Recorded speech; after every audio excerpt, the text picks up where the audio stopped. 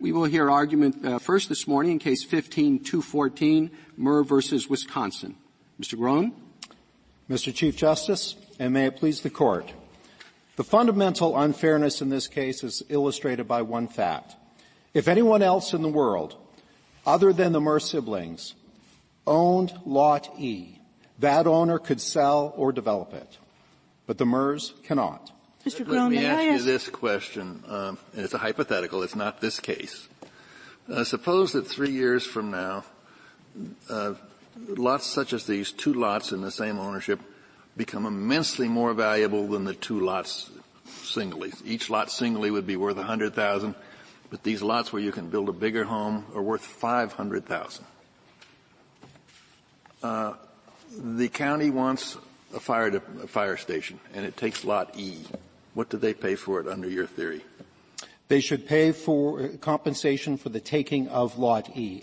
Which is $100,000. So under your hypothetical, property owners stand to lose $300,000 under my hypothetical and your answer. No, I don't think so. Under the hypothetical. The hypothetical is together they're worth $500,000. Singly they're worth $100,000 each. What is the amount that the county has to pay to take Lot E for the fire station? The analysis must begin with defining the relevant parcel that's the subject of the takings analysis. And under your view, that's Lot E only. That's right. And they pay $100,000 only, that's it. The landowner would have the burden of proving that there are additional damages that they should be compensated for, but the presumption... You can't get it, there's no severance damages, you're taking the entire parcel.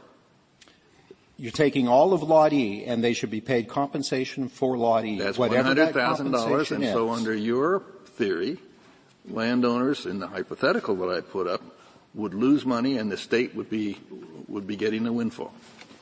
If that hypothetical does not include any integrated economic use between those two parcels, that is correct. The compensation is determined by the lot that is taken. But the integrated use is determined by the market. Your theory, it completely ignores market factors.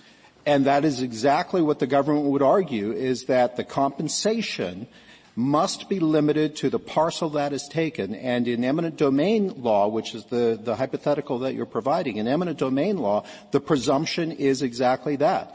Compensation is limited to the parcel taken, unless that presumption can be overcome by the landowner proving that the two parcels are actually there's a unity of use between the two. Well, why isn't that true here? Then why doesn't that defeat your theory here? It supports the theory. It's the exact same principle, only in reverse. Rather than the government limiting compensation to just the parcel taken, here the government is saying we want to combine the values of the two in order to find there's no taking. But in both scenarios, you have to begin with the presumption of determining what is the relevant parcel that is subject to that analysis. In both scenarios, either eminent domain or inverse condemnation, you have to begin with a single parcel. Can I ask just a clarifying question about your argument? Because one of the things that makes this case odd is that there are family members all around. Both sellers are the same family and the buyers are the — but if I'm right, your argument would extend in the exact same way to a situation where you have two sellers who are completely independent of each other. Mr. Jones and Ms. Smith have nothing to do with each other. Another buyer comes in, also has no relationship with Mr. Jones or Ms. Smith, and that buyer would be able to make the exact same argument that the Murr family is making in this case. Am I right about your argument? Well, I'm not sure which parcel your hypothetical is talking about. You have two pre-existing substandard parcels. Somebody comes in, buys both, but all the parties are independent of each other. Each parcel is grandfathered. And now the person who has bought these two substandard lots wants to build on them, and your argument would be the exact same. That's right. They're each independent, discrete, and separate parcels. And the grandfather clause that is attached with this land use ordinance would protect the development and sale rights of each parcel independently. So where does a state's regulatory power come in? Justice Kagan put in a hypothetical to one owner owns two parcels or two different people own two parcels and they sell it to your one owner. And the one owner knows the regulation says if you have two contiguous land pieces, you can only develop on one if they're both below an acre or whatever the rule is. Your rule would just do away with your expectations as a buyer. Well, no. In that situation, the fact that someone might know that there are regulations on properties does not change the time of the taking. The taking occurs in 1975 when the regulations redefined the property rights. And that redefinition of the property rights does not insulate. But the parents, it may have been a taking for the parents, but they never charged it. The children, when they took, were subject to the regulation, and they knew it. And they could have said, no, I don't want two contiguous ones, Dad and Mom. I'll go buy the next door lot from someone else. And this court in Palazzolo versus Rhode Island ruled that the notice that the Murr children may have had, they actually didn't know, but let's assume that they did know. They should have known. Let's assume that. Let's assume that beyond should have, they actually knew. Palazzolo stands for the proposition that the subsequent heir or a buyer does not lose a takings claim. The state is not absolved of liability. That's a very different situation. In Palazzolo, all we said was that if the seller has a takings claim, it's not extinguished just because the property is transferred, that the buyer could have the exact same takings claim. But the Murr children are not asking for this. They do not have the same takings claim as the Murr parents did. Isn't that right? No, I think that's not right. They have the exact same takings claim because we're talking about Parcel E and the rights that inherently. The parents could develop on Parcel E. The children can't. The parents, if they had put it in their own common ownership, which they did for a period of time, subsequent to 1975, there is a takings claim there. It's the rights inherent in the property. And in each of these, in all of these scenarios, you have to go back to define. For the parents, let me try this again. For the parents, the two properties were two properties. It's only when the property becomes one property that this takings claim arises. The takings claim arises because of the restrictions imposed by the government, not by change in ownership or anything like that. The change in ownership does not change the nature of the property interest. That's the key part of Palazzolo, that if you take away the takings claim or redefine property interests, you're actually changing or altering the nature of property. And that's where we come back not to a takings analysis, but to defining the relevant unit of property to apply the takings analysis to. I'm sorry. No, follow up. The regulation here, the only thing that it affected for the Murr parents and for the plumbing company was their ability to sell to a buyer who wanted to combine these two lots. That was the only thing that was affected. Isn't that right? Well, the parents didn't seek to combine these two lots or to sell to someone who wanted to combine the two lots. The parents owned both parcels. They had one in the plumbing company name. They eventually put that in their own names as well in 1982, after the 1975 restrictions were in place. That didn't merge the parcels. There hasn't been a merger here. Merger is simply a term that describes what happened, and that is that the use restrictions preclude the independent sale or development of Lot E. That is the gravamen of the takings complaint. And we're told these merger rules have a long history. Many states have them. So why isn't that background state law that would apply? There are lots of land use regulations of all types, including merger provisions. We do not have a background provision here, a background principle, because you can't have a background principle that applies to one person but not to another. If someone else owned Lot E, they can develop it. So it's not a background principle to say that this only applies to the Murrs. Same thing in the neighborhood. This is the St. Croix Cove subdivision. There's over 40 developed residential lots here. There's nothing about building a home on this property that rises to the level of a nuisance or something that takes the right to use the property out of the title that is that Your property. answer to Justice Ginsburg is that all of those other state regulations are also invalid. No. Those regulations are fine, whatever they may be, and they come in all types of forms. The question here is what unit of property do we utilize for determining the takings analysis?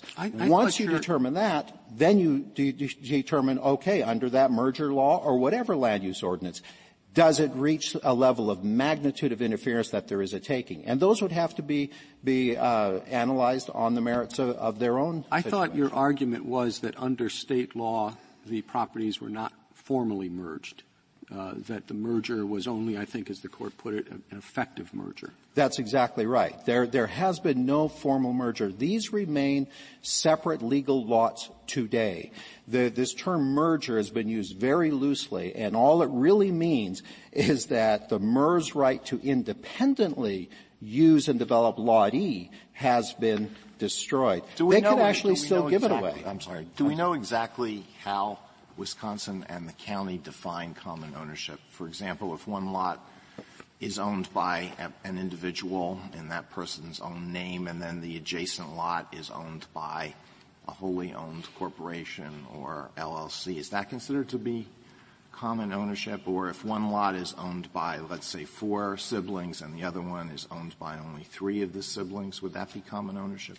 Under the way Wisconsin has applied common ownership, as long as they are not in formally the same name, so here William and Dorothy Murr, they fully owned their plumbing company, and so they were technically in different ownership, and that was enough to be in separate Would it be enough if So, a husband owned one, wife owned the other? That's different?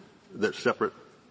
The way Wisconsin has been applying it, it would encourage that kind of manipulation and bring in incentives. I mean, I've not got beyond Holmes. Holmes says that a regulatory taking violates the Constitution unless it's compensated when it goes too far. Correct. All right? Now, what you want us to do is to put some pretty clear lines in that word too far. No. And my problem is I can't think of just what those lines should be, that perhaps there are many different circumstances and many different factors. For example, in your case, I imagined that what the state was concerned about is they want to preserve a lake. At the same time, people own some property around that lake, and they used to be able to build houses. So here's what they say. You can build one. One.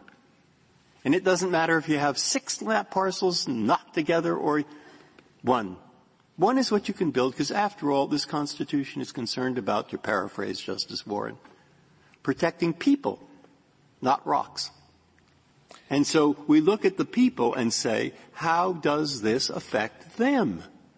And in this case, you have a case, but there's some factors against you, and the Federal Circuit and other opinions of ours have avoided drawing clear lines. Well, you see where I'm going, and I just want your general response. Yes. This case does not address the merits of whether there is a taking. This case first has to deal with the threshold question of what is the relevant unit of property. And that's what I'm objecting parcel? to. See, now you're not getting my question, because my question is, why look for that? Is it relevant? Yes. Is it determinative? No. If we start making determinative rules, developers will take 500 acres, they'll break them down into 500 different properties, state perhaps aiding in this, 500 different ones, 3 of them will be just wetlands, and they'll say, see, you took my 3. When actually he started out with 500, and it wasn't a big deal. You see the kind of problem they're written about in the briefs. I want your general reaction. Well, the general reaction is you must begin with the approved legal lots of record that have actually been approved and that have attained, because they're legal lots of record, they have rights that are secured. That's what Roth is all about. One of the oddities of your position is that you seem to be taking half of state law. In other words, you're saying, well, there are these lot lines, and everything has to depend on the lot lines because they've been legally approved. But there have been other things in this case that have been legally approved too, and one of them is this merger provision. And you seem to be saying, well, we look to state law for the lot lines, but then we ignore state law for the question of when lots are merged. And why should we do that? If we're looking to state law, let's look to state law, the whole ball of wax.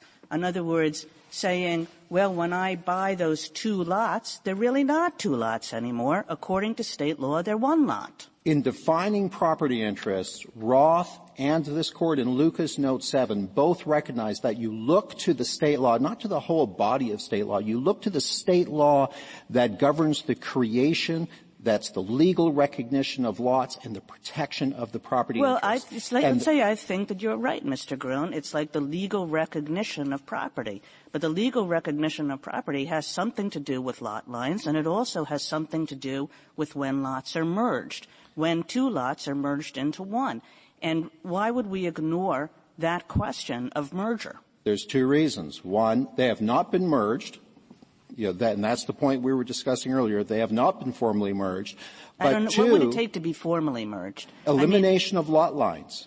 And why? That has not happened. Because Court, they remain. The state can say we don't have to eliminate lot lines. All we have to do is to say that the lot lines don't have legal effect for some purposes. And it's only for the limited purposes of precluding sale or development. But more than that, your question comes right back, it circles right back to Palazzolo, where you really have to define property interests by the rights that are already in place that secure benefits. That's what Roth stands for. That's what Lucas footnote 7 stands for. And Palazzolo points out the principle that you cannot then go forward and say, oh, well, the state has redefined this. Again, I think Palazzolo depends on the buyers having the exact same takings claim as the sellers, which it seems to me does not exist in this case. But let me ask you a different way around the question, which is whether you think reasonable expectations matter at all in your framework. The reasonable expectations that were addressed in Lucas footnote 7 are the expectations that grow out of the traditional understandings of property law. People understand when they buy a lot in a subdivision that they are buying a lot that has a right of use, that has a deed, it has geographic boundaries, and that's what they're relying upon. If I'm buying property in this area, I also know that there are these rules about when you can develop on substandard lots and how it is that contiguous lots are understood for purposes of that development potential. So why aren't I buying subject to those pre-existing regulations? In other words, this is not a regulation that just happened to me when I was an owner.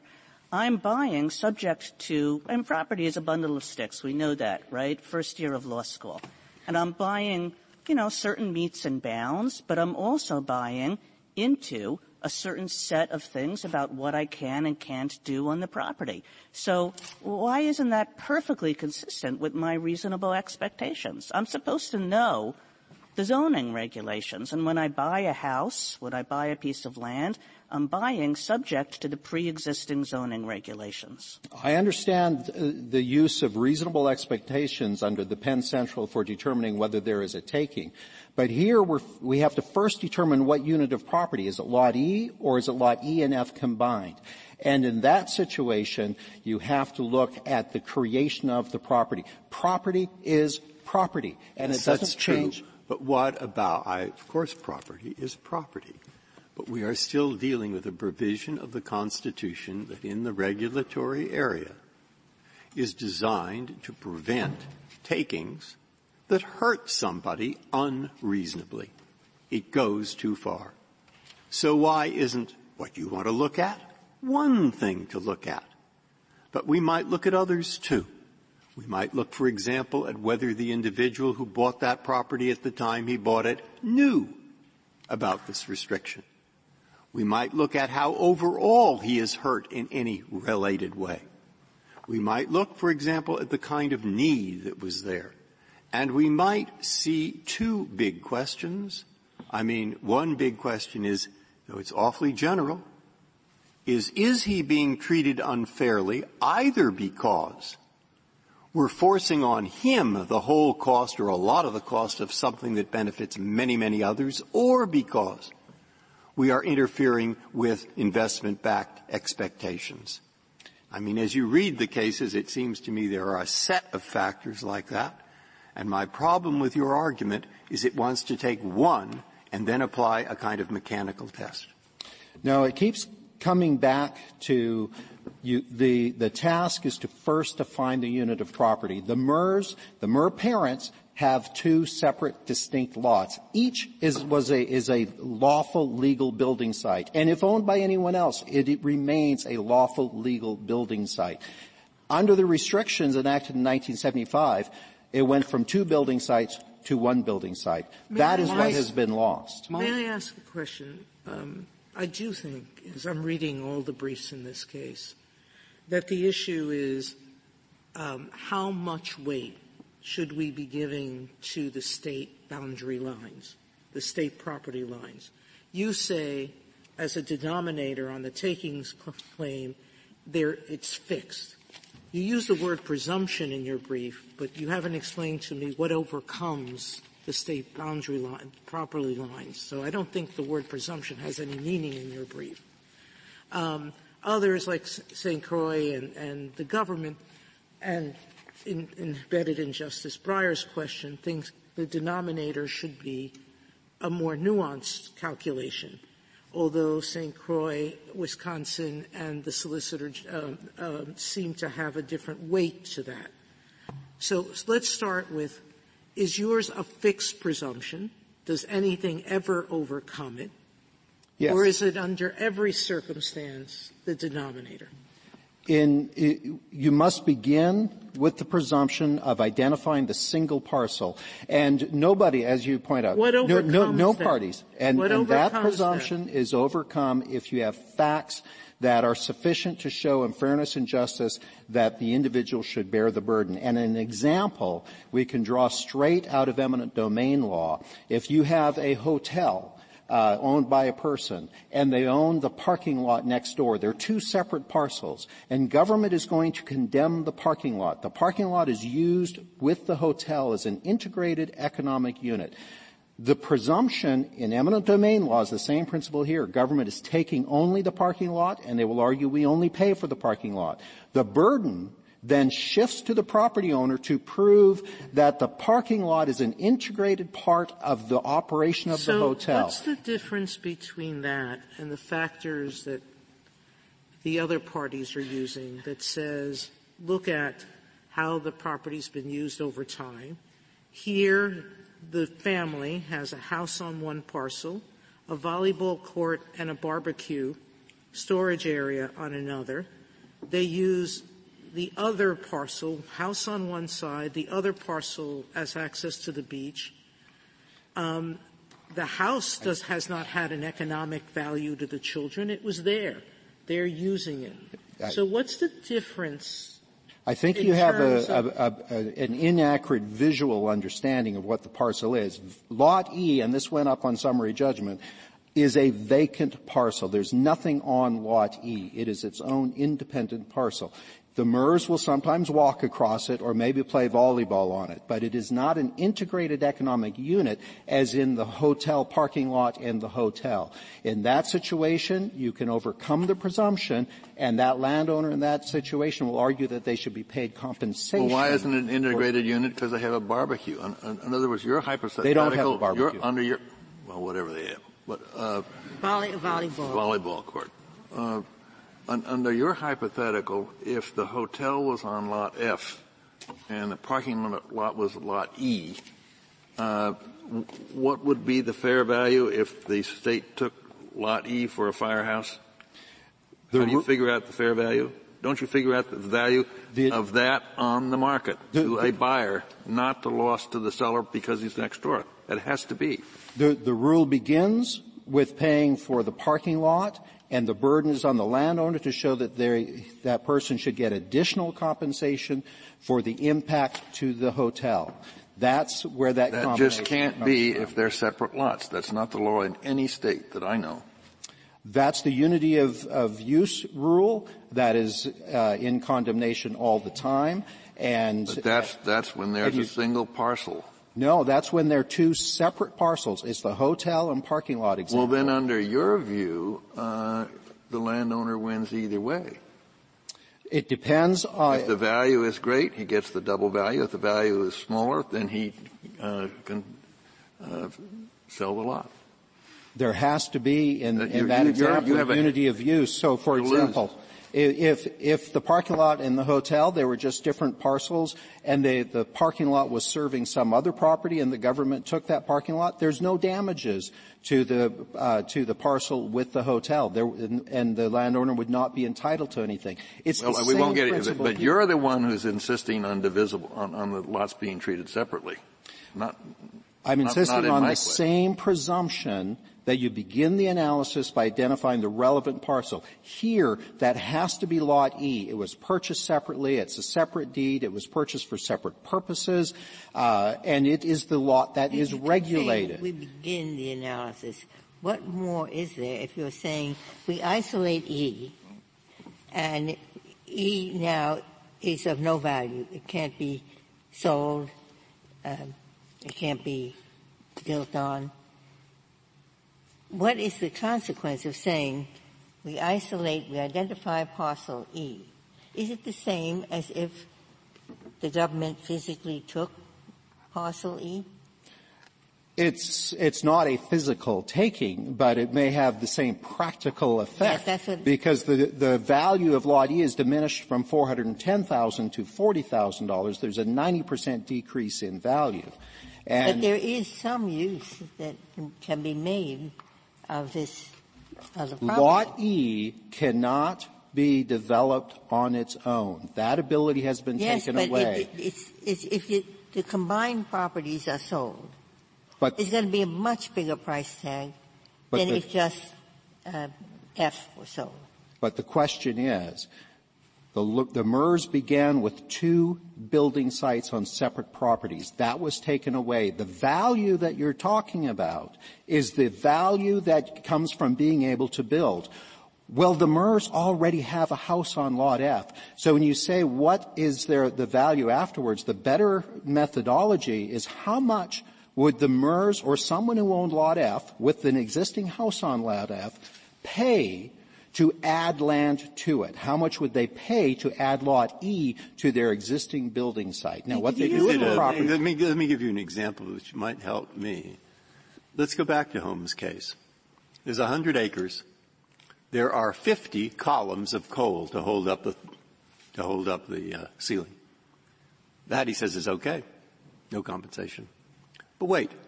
Suppose instead of one person owning all 50 acres, suppose 50 people each own 1 acre.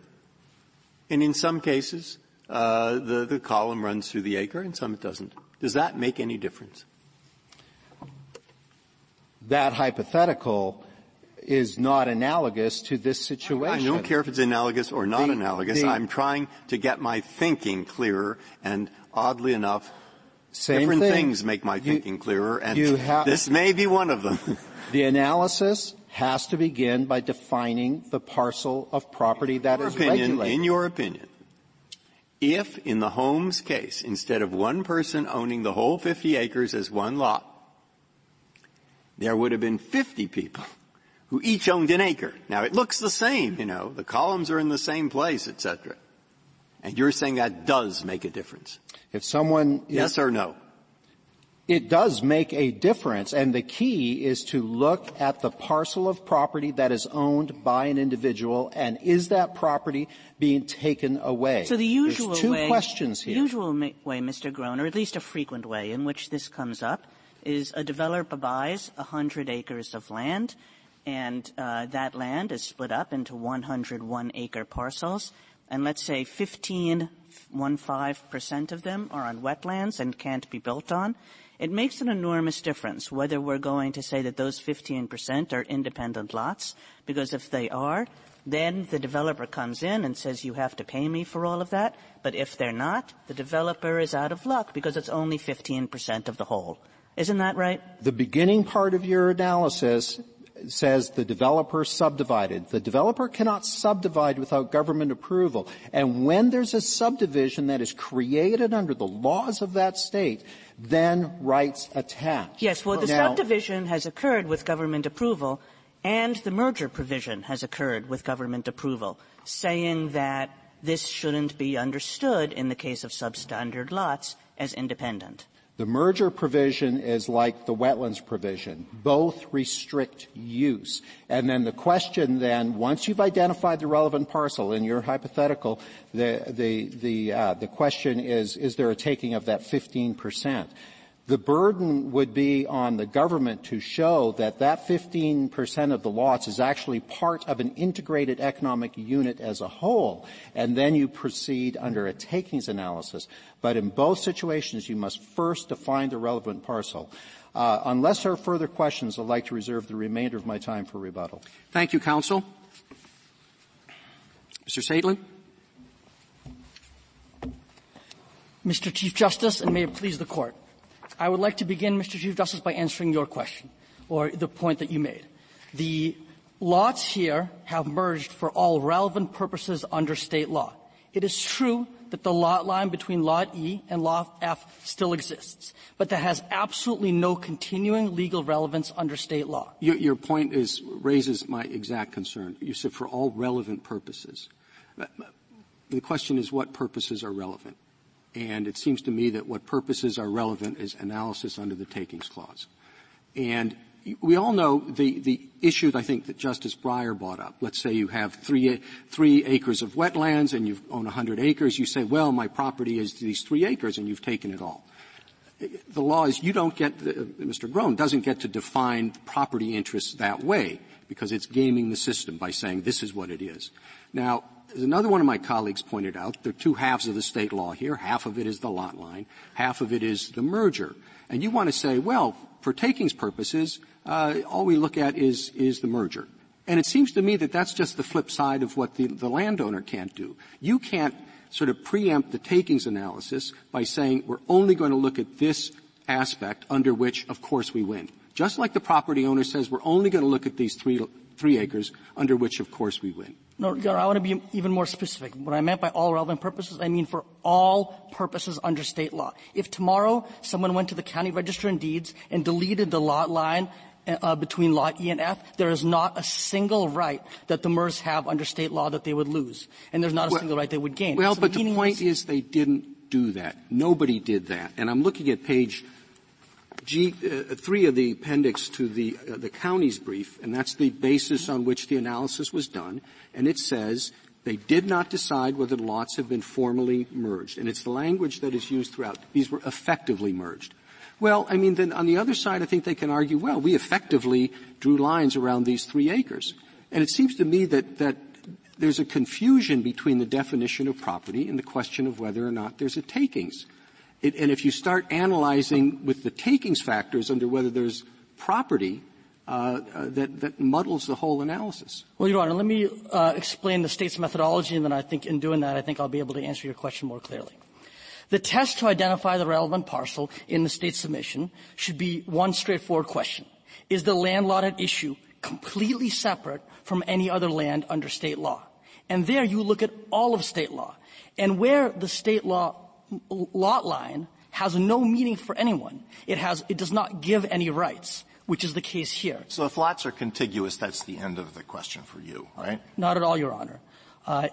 Our test is if 2 lots have a legal link under state law, then they are one parcel. If they have no legal link under state law, then they are completely separate. But all you're talking just about state law. It seems to me that your position is as wooden and as vulnerable to criticism as the petitioners. You say whatever state law, basically you're saying whatever state law does, that defines the property. But you have to look at the reasonable investment-backed expectations of the owner. Right, Your Honor. And I want to clarify that what we're talking about here is just the threshold question. And after the threshold question is determined, the reasonable expectations will, in the vast majority of cases, be analyzed as part of the Penn Central analysis. The approach urged by the federal government, the county, and in the rebuttal But the reasonable investment-backed expectation was based on the fact that you had a lot line rule, which you've now changed. So you say that state law can change reasonable investment-backed expectation. No, Your Honor, I want to be clear. When you're doing the second step, the hard work of the takings analysis, the pre-existence of the lot lines, what the investment-backed expectations were, can all be taken into account. The problem with the approach urged by the county, the federal government, and my friends in saying it's a rebuttal presumption is you basically have Penn Central squared. Well, let me give you this example. It's not that far from this case. A plumber and his wife buy a small lot, but it's a lot on which you can build houses at that time, and they build a modest house. Mm-hmm. And they say, there's a lot next door. Let's buy that. We can use it as a yard for our children when they're growing up. And then after they're grown, we can sell it, and we'll have some money for retirement. And that's a buildable lot at that time. And then this new regulation is adopted, and now the side lot can't be sold at all. And they say, well, look, you've taken away this valuable asset we were going to use for our retirement. And the answer is, well, no, because you could sell your whole property, and somebody who wants to build a big house could build on that property. And they say, well, that's fine, but we like our little house. We'd like to stay in our little house. Now, what is fair about that situation? Your Honor, I want to clarify. I believe that in your hypothetical, when you had two lots that were pre-existing and owned by the same person, and then they were involuntarily merged by government action, analysis would in fact be on each lot separately. It is completely different. Well, what do you mean by they were involuntarily merged that is, by there was government action? They had two lots. Right. The same person had two lots. Right. They were each completely independent under state law. A new state law comes in and says those are merged. That is a completely different analysis, and I would agree with Your Honor's premise that wouldn't fall under your regulation? Yeah, why isn't that this case? No, Your Honor. The fundamental difference in this case is that the merger happened by voluntary action of the plaintiffs. And what the plaintiffs did when they acquired two contiguous substandard lots is by voluntary action as defined by state law. The state law takes that voluntary action, and it's the state law that makes the consequence, and that's the consequence we're talking about. Well, Your Honor, I think the questions that Justice Kagan was asking clarify this point. That is to say, if you want to, in this case, talk about what this regulation did in 1976, is it put a conditional sale restriction on the parents who own Lot E. Well, that's a very fine argument, except for the fact that it's completely contrary to the reasoning in Palazzolo. Justice Kennedy's opinion in Palazzolo rejects that, and the debate between Justice O'Connor in concurrence and Justice Scalia in concurrence is about exactly that. And you don't even cite Palazzolo in your brief, do you? That is not correct. At pages 41 through 43, we discuss why this is not a Palazzolo-type claim. A Palazzolo-type claim, as Justice Kagan's questions indicated, would be that something happened in 1976 that was unreasonable. And by unreasonable, I mean that it took property without just compensation. So there would have to be a look back to 1976 to see if the relevant takings test fails. And it wouldn't fail here because what happened in 1976? The parents owned Lot E only. And their interest to Lot E was protected by the grandfather clause. The only additional restriction upon the parents that was placed in 1976 by the state was a conditional sale restriction. That is, you can do anything with the lot you want. You can sell it to whoever you want. The only thing you can't do practically is sell it to someone who only wants to buy it if they also own a lot next door and also is substandard. That is a conditional sale restriction, a very minor restriction, and as we pointed out in pages 41 through 43 of our brief, they have not brought that kind of claim, which takes them out of the world of Palazzolo. Go ahead. If one lot is owned by a wholly owned corporation or an LLC and the other is owned by the owner in the owner's own name, are they considered to be under common ownership under Wisconsin law? No, Your Honor. No. Unless you can pierce the corporate veil, which is obviously a very high standard. What about husband owns one lot, wife owns the other? They're different? The state hasn't taken a final position on that. My understanding is the county, which is the first line enforcer of this, would interpret it that way. Interpret it what way? Interpret it that if they are not literally the same person, even if it's husband and wife, even if it's two people and one of them owns one and one of them owns the other, and it's not the same two people, and they wouldn't. May I clarify? Well, that's – I'm sorry, I didn't hear the end of your sentence. That is my understanding of the county's interpretation. Well, what is? That they're still treated separately? They're still treated separately, and it's the exact same. Well, that makes it seem – we're talking about injustice and fairness. That seems to make it seem a little quirky that these owners are not entitled to treat them separately, while if they just happen to record them in separate names, that they would be in an entirely different situation. Well, let me explain what the state is trying to achieve in this law. It wants to ultimately phase out substandard lots in the long term. It does not want to interfere with any current investment-backed expectations. So what it says is we're going to have a slow phase-out, and it's going to be only triggered by the situation where people end up taking the lots in common ownership. And that will happen in the long term. Most people in this area bring the lots into common ownership on purpose. And why do they do that? Because they want – Well, they won't after today. I mean, or if you win, they'll be smart enough to say, okay, husband, you own F. I will own E, and by the way, you're my successor in interest under E, and I'm your successor in interest under F, and then we'll be fine. Well, is it really, does the whole takings issue really turn on that? Yes, Your Honor. Let me tell you why we do think it'll be effective.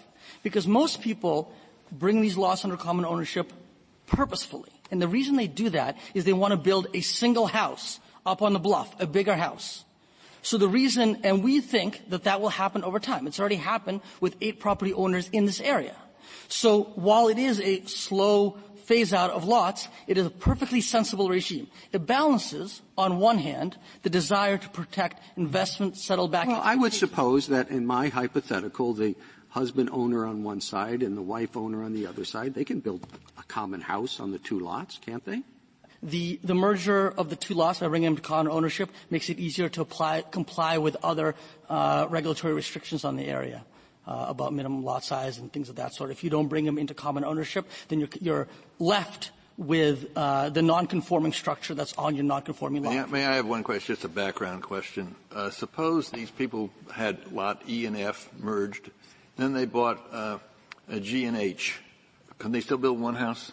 Just one? It would depend on the size of G and H, how much net project area. Right now, there's suppose they're just like these lots. Well, Your Honor, so right now, it's about 0.9. They have E and F, then they buy G and H. Can they build only one house or 2? Right, Your Honor, just let me, 2 sentences, I think I can answer the question. Right now, it's 0.98 net project area. If lot G is more than 0.2 net project area, they can build one house. And then the new lot gets them the new net project area. So basically, in order to have 2 buildable lots, you have to add up to more than 2 acres of net project area. It makes no difference under your approach that the 2 lots were taxed separately, does it? No, Your Honor. So that doesn't make difference. It makes no difference under your approach that there were lot lines separating the 2 lots, right? That's right, Your Honor. Are there other aspects in which the 2 lots are treated separately that make no difference under your approach? So with regard to the tax assessor, that was an error that the tax assessor made. In fact, that fact militates strongly in favor of the rule that we urge. Because in our rule, you look at only state law, and you look at whether the lots are actually separate under state law. Under the all things considered approaches Are these lots actually separate under state law? There is no legal situation in which the lot line between lot E and lot F makes any difference right now. None. So that's not quite an answer. Are they legally separate under state law? They're still shown on the plat as separate lots, correct? That's correct, Your Honor. So to what extent is it wrong for me to understand that the only sense in which the merger doctrine that you're talking about applies is with respect to a takings claim? No, Your Honor. It's with regard to every possible use or sale of these lots.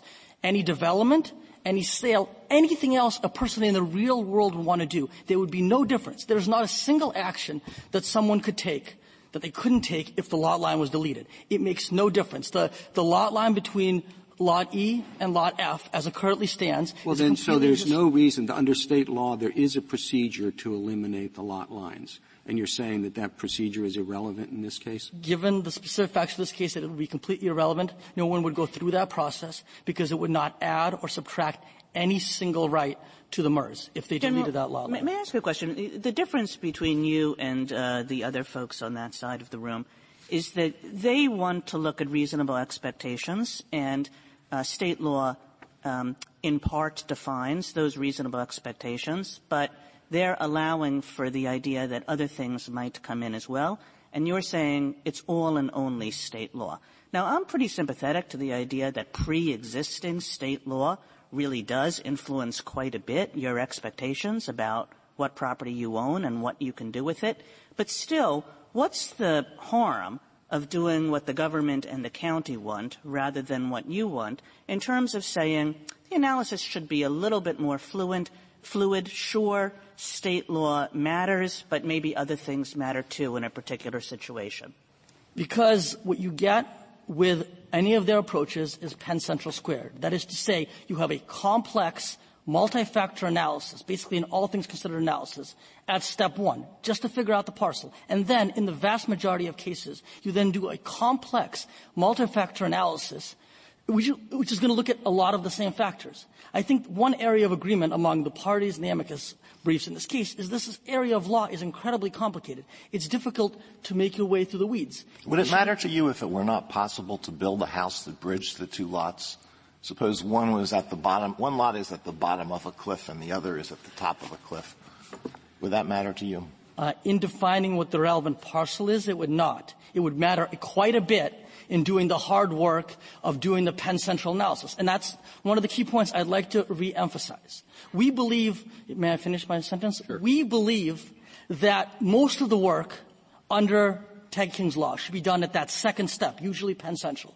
We believe the first step, the parcel question, should be determined in a straightforward way so the courts can move on to doing the hard work of Penn Central. Thank you, Your Honors. Thank you, counsel.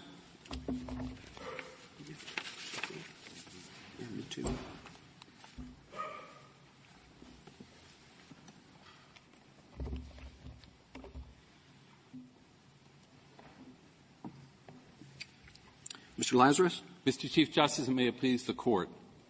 Just like cities and counties in at least 33 states have done for decades, for more than 40 years, St. Croix County has excluded from its grandfather clause for pre-existing lots commonly owned substandard adjacent lots. During all those decades, no court at any time in any jurisdiction in the United States has held that exclusion amounts to a taking, and for good reason. It's fair and it's just. And the same reasons. Well, it gets to the questions I was asking early: fairness and justness. And the point that was last made by your friend. There are two different questions: what is property, and whether there's been a taking. And I thought the question of fairness and justice is applied to the second question. I didn't think it was applied to defining what the property was, because then you really do get, as he said, Penn Central squared. You're looking at fairness and justice. How should we define this property? Well, fairness and justice for what purpose? Well, for the takings clause. And then once you define it, then you say, well, it's fairness and justice for whether there's been a taking. It seems to me that you're just kind of teeing up the definition of property to give you the right answer under the takings clause. Well, Your Honor, in this case, undoubtedly there is some circularity here, but let me tell you why there's some circularity here. And that is because they're making a takings challenge to a very odd topic, and that is the absence of an exclusion. And the reason why there's no exclusion for these kinds of substandard commonly owned adjacent lots is precisely because government has determined over decades that in this situation the economic impact isn't so great. There isn't so hardship. So the premise of these ordinances is the absence of hardship. And since the purpose of the Penn Central analysis or the Lucas analysis for economic impact is to identify when the hardship really is so great to justify the payment of just compensation, it's not surprising that the very teachings of these ordinances is directly relevant to how you evaluate. How can you property. say that the impact is categorically not great? If somebody buys a lot next to that person's house with the expectation of selling it at some point in the future to meet real needs that come up then, and then a regulation is adopted that says, well, sorry, you can't sell it, that there's no hardship there? Well, there's a hardship. The question, though, is how you define the extent of the hardship. And what you need to look at under the Penn Central analysis is what the economic impact is. And to define the parcel part of that is to identify what the impact is. And for instance, in this case, the economic impact on the Murrs, right, has to take into account the shared value of the two. Because the fact is, if you look, there was no genuine issue of material fact by the lower courts on this question. The value of the two parcels together for one house is $698,000. The value of the two houses separate, with a house on each, is $771,000. Well, that's fine, except that in order to realize the value of the two lots put together, they would have to move away. Right. But, you think that's irrelevant? The takings inquiry is what the economic impact is on them. It shouldn't be a different test depending upon their particular subjective preferences than someone else's subjective preferences. The fact is I thought what you're saying is we have to look at what's fair and just. And now you say, well, we disregard the situation of the particular people who are involved. Well, no, what you're looking at is several things. You're looking at first what the economic impact is, define the parcel in a way which actually evaluates the real impact, not a fictional impact, but the real impact. The real impact here is very little. You're also taking into account the state law. You're looking at the law at the time to figure out what the reasonable expectations are of people. You're taking that account as well. The other thing you're taking into account, Your Honor, is the point you mentioned before. Contiguousness by itself wouldn't be enough. We aren't arguing that. One thing you look at is the state law for expectations. You'd also look at the physical and geographic characteristics of the property. In other words, to find out whether there was any real potential here for unity of use, integrative use. For instance, in this case, if lot E and F were different and you had one up above and one down below, that might well be a harder case to suggest that there was that kind of unity of use integrative. And you look at those three things, because what you're trying to look for to evaluate the parcel is you're trying to see what the real burden is that people are suffering in the case. And, it's a remarkable finding that there's such a little difference in value between one house on two and two houses each on one. And the reason for that, there's actually a formal term in economics for it. It's called the complementarity principle. But you don't need to know that term. It's just common sense. There's some kinds of property, land is one of them, that can create value, joined, that doesn't exist when separate. The most extreme example are shoes. No one would pay very much for just a right shoe or a left shoe. But they'd pay a fair amount for the two shoes together. Land is not an extreme example like shoes, but the same phenomenon exists. It seems to me you're trying to figure out then what the land interest is. And usually there's a regular way to do that, which is you go down to the county office and you look at what the lines are between your property and somebody else's, or your lot and a different lot. You don't look to whether one's below and one's above or that. And it seems to me that gets into a very complicated situation when, for federal takings purposes, you're redefining what state law says property is. Well, what you're doing, Your Honor, is you're trying to determine the economic impact. There's no question state law defines what you own. But the question of whether it's a taking, that's a question of federal constitutional law. And the economic impact inquiry has to see to what extent there really is this incredibly disproportionate burden they're facing or not. In the Penn Central case, in the Keystone Bituminous case, in every one of those cases, state law defined as separate property interests. Things can be bought and sold. The air rights can be bought and sold. The support estate can be bought and sold. The mineral estate can be bought and sold. Under state law. They were distinct property rights under state law. And the court, nonetheless, as a matter of federal constitutional law, joined them together because the court wanted to find out whether, in fact, there was that kind of economic burden. And they even did it in cases involving lot lines. Well, what about adding, would I look to see the reasonableness of the regulation? I mean, suppose in Holmes' case, the regulation had said you have to leave columns of 1,000 feet of coal. But every expert said, or everyone who knew about it said, you don't need more than 50 feet. Well, it certainly is true in the ultimate analysis you pay attention to reasonableness. You pay attention to whether the government thing. You don't just accept the government thing. It doesn't automatically qualify. Does that fit in your three? Absolutely, Your Honor. It fits under Penn Central. And in this case, this is really the easy case. It's almost a sui generis case because the state law at issue is one which is premised on the notion that under this circumstance you actually don't face such a great hardship. That's exactly why they don't get the exemption. So they're not challenging a restriction. They're actually challenging not getting an exemption which someone else is getting. And the reason they're not getting that exemption is they don't have the same hardship that other people have. The owner of the isolated lot, substandard lot, absent some kind of exemption, they face the prospect of a complete economic wipeout. But the owner of two substandard adjacent lots, they don't. That person, like the Murrs, they have development options. In addition, they have the opportunity, as I said before, to create value that doesn't exist separate. And in this case, the value of joining the property together, the reason why this property, which is beautiful property, stunningly beautiful, in the St. Croix River, at the bend of the river, the reason why it's so valuable is two things: river frontage and privacy. That's the touchstone of value here. Lot F is only 58 feet wide at the bottom, about the distance between the two columns in this room, and right next to a public area. Lot E adds 100 feet, twice that of river frontage, and off to the west, more privacy. When you add those two lots together, the value of this luxury lot at the bend of the river is so great, it actually almost overcomes the loss in value of not having the second home on the lot. I'm sorry. I've had a problem with the appraisal figures, and it may be a step I'm missing. Why would anybody pay $400,000 for a lot they can't build on?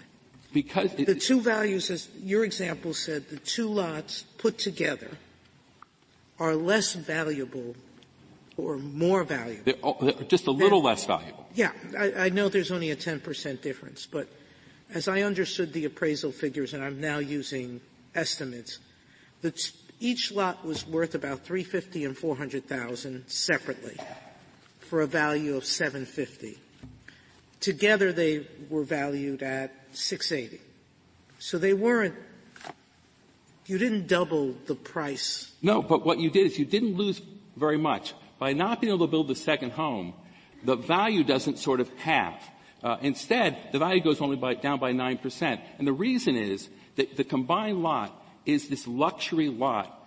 This is a high-end area. No, I understand why the combination, but why would anybody buy the lot you can't develop on? The question is not what the value of Lot E as a unit that you can't develop or build on. The question is what the value of Lot E is to the Murrs, who also own Lot F, because that's how you define what the burden is to them. And the burden to them, if someone only owned Lot E, then the hardship exemption would apply and they could build. That's exactly the distinction that the ordinance draws between the two. Is this right? And just say yes or no. And if it's wrong, I'll figure it out later. Look, are you saying, look, of course you look at the lines that the state draws, but that isn't determinative, because you want to know the total impact on the person, which may get you to look at nearby property or other things. You want to know how reasonable this regulation that affects it is. You want to know whether he knew when he bought it, and perhaps there are others.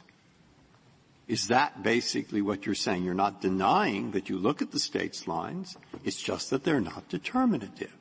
Mr. Chief Justice, may I answer the question? Well, he wanted one word. Yes. Yes. Yes. Thank you, counsel.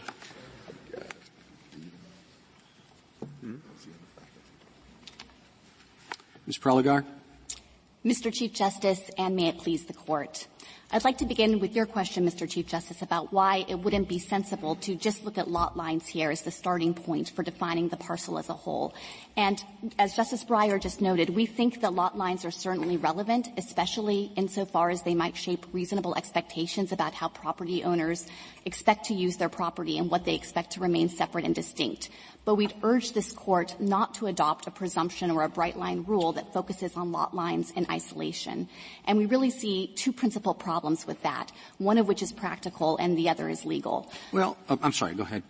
Just turning to the practical point first, especially when you're looking at contiguous commonly owned property, which is the situation the Court's confronting here, we think that lot lines will frequently not be an accurate indicator of how that claimant is being burdened by the particular regulation.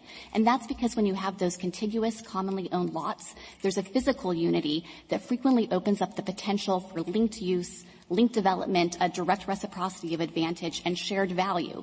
And so when thinking about how to address the parcel as a whole issue, where the whole purpose, the whole point, is to get a feel for how the regulation is actually impacting this claimant, focusing on lot lines would exclude relevant considerations about the on-the-ground economic realities. See, I just don't know how that works with property. Not asking whether there's a takings, but asking whether there's property.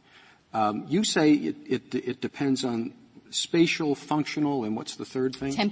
Temporal considerations. Well, you usually don't say that when you're asking about property. You say, I own lot E, or I own lot F, and here it is on the map. That's what I own. You don't sit down and say, well, but with spatial considerations, I own this much of it, and when temporal considerations add this and functional that. It seems to me that those concerns are pertinent at considering whether there's a taking of the property. But when it comes to what the property is, that's a whole different question, and you don't get into spatial, you get into what the plat looks like in the county office. I think it's absolutely the case that in terms of defining what's a protected property interest at the outset, you look to state law, you look to lot lines, and no one's contesting here that there's a protected property interest. But we think that this relevant parcel determination does come into the second part of the inquiry in terms of whether there's been a taking. It's about how do you get a feel for the relevant unit of property that's at issue to determine how this regulation is actually affecting this claimant. And so we would put those considerations on the taking side of the line. This Court has always shown a preference in deciding, as Justice Breyer said, and Justice Holmes's famous formulation, whether a regulation goes too far. The Court's always shown a preference for being able to engage in that kind of contextual analysis that focuses on all of the relevant facts and circumstances. The problem I have with your test, which has the three components, is I don't actually see anywhere in there any weight given to the state property lines. Well, you don't explicitly list it among those three items. You don't tell us how you're weighing it or not weighing it, what presumptions you're giving it or not. So where does it fit into your three factors? We think that it frequently goes to the functional considerations because it shapes expectations about how land can properly be used, whether it's an entirely separate and distinct issue. So we do think that there's a role for state law to play. And here we think actually that's one of the — If we think there should be more of a role, where would you put it? St. Croix puts it on the second prong. Where would you end up putting it, and why do you disagree with how they use it? I think it's very important not to adopt any kind of presumption or bright-line rule for the relevant parcel. And so I also would put it on the second prong of conducting the Penn Central analysis. But the reason for that is because the relevant parcel, the threshold definitional question, is going to provide the touchstone that contextualizes the whole rest of the takings inquiry. And if a court were to artificially narrow it and look only at lot lines or give presumptive weight to those lot lines, then that's going to be the focal point for measuring economic impact, for looking at investment-backed expectations. Well, suppose you have lots that are not contiguous, but they're very close to each other. Now, under your flexible approach with all these different dimensions, are they ruled out as a single parcel? I think it would be very difficult to say that those kinds of non-contiguous properties function as an integrated economic unit, so I think it would be the rare case where it would be appropriate to aggregate those property interests. But I think that it is important to keep in mind that there are so many different ways that property interests arise that it is important to have a flexible, nuanced approach here. And Justice Alito, I would just point to the example we've raised about the large developer who acquires a large tract, maybe 1,000 acres of property, and subdivides it into hundreds. Well, that can easily be taken care of by making the rule look to the lots as defined at the time of the acquisition, rather than something that was done prior to the time when a rule would be applied. But it's fine to say that there are all these dimensions and it should be nuanced, and who can be opposed to something that's nuanced. But what are we looking for? What are we looking for? We're looking at all these dimensions to determine what? Could you just say as precisely as you can what we should be looking for in defining what is the property that is taken, using all of the different dimensions that are relevant in your view? I think the clearest articulation I have is to say that you should be looking for what, in the interest of fairness and justice, is an accurate way to measure economic impact. And that's the point of the relevant parcel determination. It's focused specifically on the economic impact prong of the equation. And is it the economic impact on these particular owners or on some category of hypothetical owners? It's always been an individualized inquiry focused on these particular owners. And I think that the facts of this case well illustrate the point that when you're conducting that kind of valuation, it's often the case, as Mr. Lazarus said, that you're going to have a shared value, a reciprocal value that comes from trading properties. But what if a lot was preserved? What if it was bought for the purpose of selling it at some point in the future? And or it was preserved for that purpose so that nothing was built on it so that it could readily be sold? I think that those kinds of reasonable investment-backed expectations have a role to play, but I don't think that they can be dispositive because, again, the point of the relevant parcel determination is to accurately gauge economic impact. But I do think that it's important. Well, why wouldn't they be determinative? I thought you said it was we look to even, legitimate expectations. Their expectations are completely frustrated. It's certainly the case that anytime anyone's alleging a regulatory taking, the premise of the claim is that they're being prevented from doing something with their property that they wanted to do with it. We think that that's not sufficient to alone define the relevant parcel because it might be the case, as it is here, that there's actually not much of an economic impact at all. And if that's the case, then this isn't the kind of regulation that is requiring someone to shoulder a burden that in the interest of fairness and justice well, should but be I come back to my, but you're saying that they have to move. They can't afford to build a big house here, which is what everybody wants. They don't want these little modest houses anymore. They want McMansions. They have to move. That's what you're saying. Well, to the extent that a court were to conclude that that is an undue interference with their investment-backed expectations or that the character of that government action is actually unjust and anomalous, then I think that this Court's precedent already builds in sufficient protection for those kinds of interests without trying to rely solely on expectations to identify the relevant parcel. But I thought reasonable investment expectations were objective. You're now making them subjective. Oh, no. To be clear, Justice Kennedy, we do think that it has to be an objective inquiry. And I understood Justice Alito to be focusing on a fact pattern where the property was acquired before the relevant regulatory restriction was enacted and thereby frustrated the expectations. Here we think it's actually a critical fact that petitioners voluntarily brought this land under common ownership and so triggered the application of the merger provision decades after the relevant regulatory restriction was in place. And that does weaken the idea that there were any objectively reasonable expectations. Well, I actually think they did it, the parents did it after the ordinances. From my timeline creation, the ordinance was passed in 1976. And in 1982, the parents took the property under common ownership from the Atlantic Plumbing Company. That's correct. So whether you're looking So neither the parents or the children, if they had been paying attention to the regulatory scheme, had a reasonable expectation that the ordinance wouldn't affect them. That's exactly correct. We think that the timing here of the relevant transfers of property reinforces the idea that it's proper to view these two parcels together as an integrated whole. And the other facts that I would add to that are the spatial ones, the fact that these are contiguous, commonly owned tracts with possibilities for linked development and linked uses that creates that direct shared value that is borne out by the valuation evidence in this case. Because it is significant here that if you view these lots together as an effectively merged parcel, as they are under state law, then the value is only 10% less than the value of two separate lots with two separate building sites. By saying effectively merged, you mean not really merged? Absolutely. We're not suggesting that the lot lines have been erased here. And so we do think that those lot lines continue to have a role to play. Except with respect to takings. No, we think that they do have a role to play with respect to takings, but that it's also important to conduct the same kind of contextual analysis that's been the hallmark of this Court's regulatory takings jurisprudence. Thank you, counsel. Mr. Groen, you have 4 minutes remaining. Thank you. Beginning with the multi-factor nuanced approach, the reason why that kind of approach to defining the property interest, remember the first issue is we have to define the property interest that is the subject of the takings claim. The reason is because the whole real estate industry, from mortgage lenders to property owners to title insurance companies, all rely upon the geographic boundaries, and it's exactly as was suggested. With the regulations that affect those boundaries. I'm sorry? With the regulations that affect those boundaries.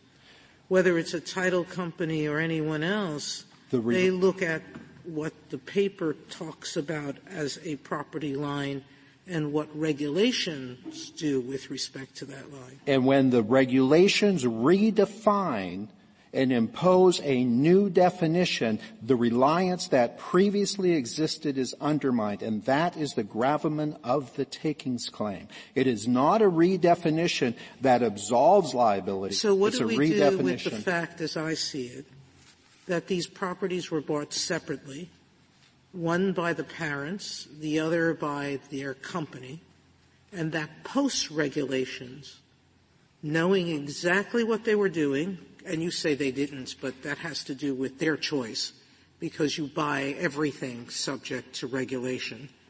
You may not choose to look at it, but you should.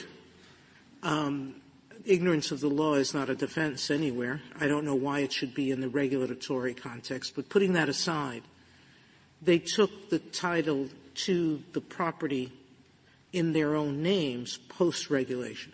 Yes, they did. This is a normal American family who understands when you buy property and you have a deed and it's zoned for residential use in a subdivision, you get to use it. And you get to pass it on to your kids. But you get to use everything you own with subject to regulatory requirements. That's right. I buy a right. piece of property 10 years ago or 20 years ago, and I didn't know I had to put a sprinkler system in.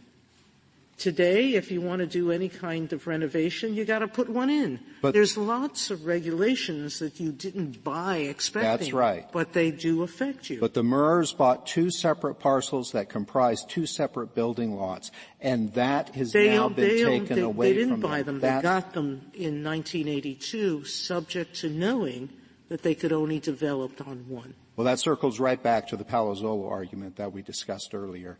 The other issue I'd like to address is this reliance that we're just talking about with subdivisions and deeds.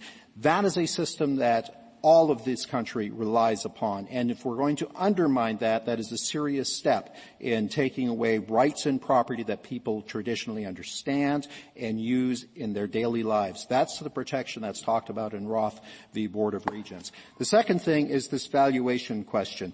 And a couple of points on that. All the discussion about, well, the property is valuable because it's waterfront.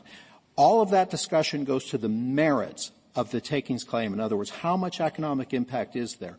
The first step is to define the relevant unit of property for analysis, and that step is looking at the deeds and the geographic boundaries of Lot E. That is the presumption.